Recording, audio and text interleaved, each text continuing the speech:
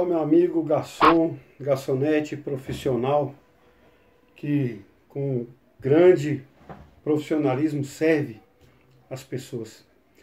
Hoje eu venho aqui falar uma parte importante, né, que é sobre uma etapa importante do uniforme, né, que é o sapato. Como engraxar um sapato. Parece que é coisa simples, né? Mas um garçom com um sapato engraxado, ele tem uma outra visão, ele dá uma outra performance, né, no todo do seu uniforme. Eu já fui trabalhar em locais, tanto eventos quanto restaurantes ou escritórios, que cheguei lá como convocado, né, para poder complementar uma equipe ou cobrir uma falta, alguma coisa assim. E os outros garçons, infelizmente, alguns, não são todos, tá?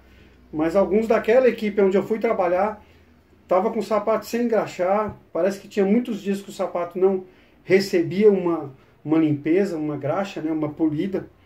Então essa parte é importante. Como engraxar um sapato?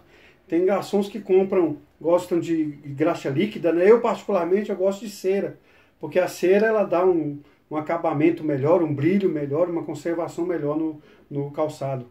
Então eu particularmente sempre gostei de sapato engraxado.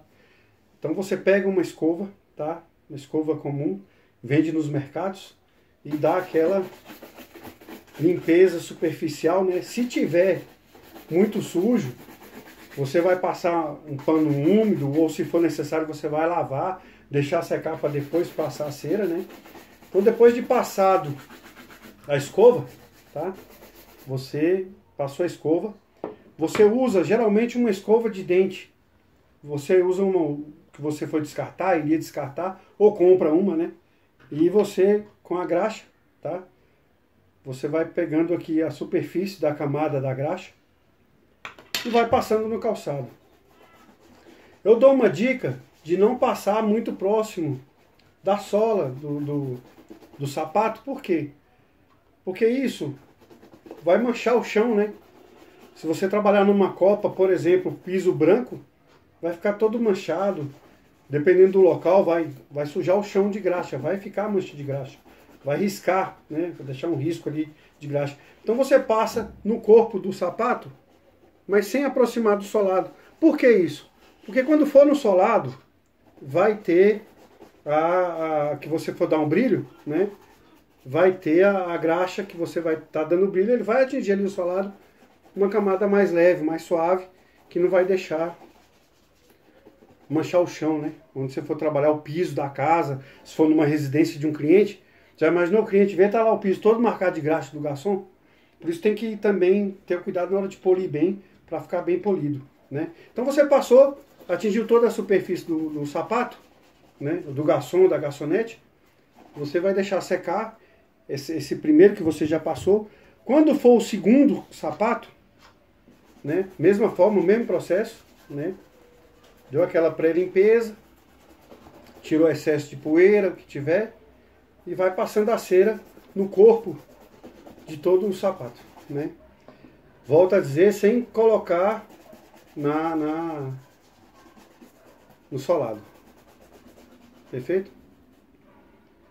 Então tá aí. Em alguns casos, tem garçons profissionais que gostam de queimar na vela. Queimar na vela o que que é? Você aproximar a chama da cera, para essa cera derreter melhor e você ter aí uma condição melhor de brilho, né? Vamos dizer assim, com cuidado, né, para evitar incêndio, princípio de incêndio. Cuidado para não se queimar, né? Você vai acender uma vela de preferência e vai queimar a cera superficialmente, tá? Ah, mas para que isso aí? Porque isso vai dar um brilho melhor no sapato, tá bom? Isso aqui vai aquecer a cera, secar mais rápido também, né? Ok? Queimou aqui. Mesmo processo no outro. Faz a mesma forma.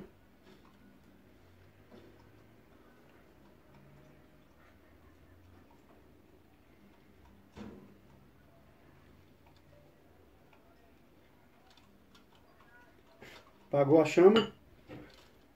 Agora vem você dando o brilho, né? Dá o brilho com aquela escova que você tirou a situação de alguma poeira, alguma coisa assim. Você dá o brilho.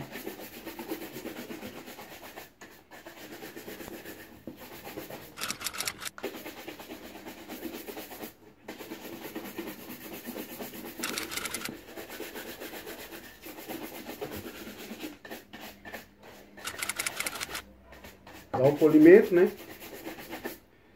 Tem casos que o pessoal usa uma flanela, né? Ele vem aqui, usa a flanela. Eu, particularmente, eu gosto de uma escova nova, uma outra escova, tá?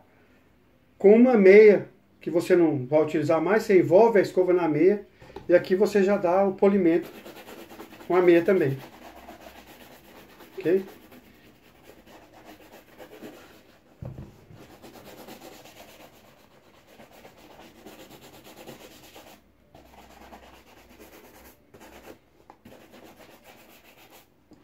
E tá aí, sapato polido, brilhando, né?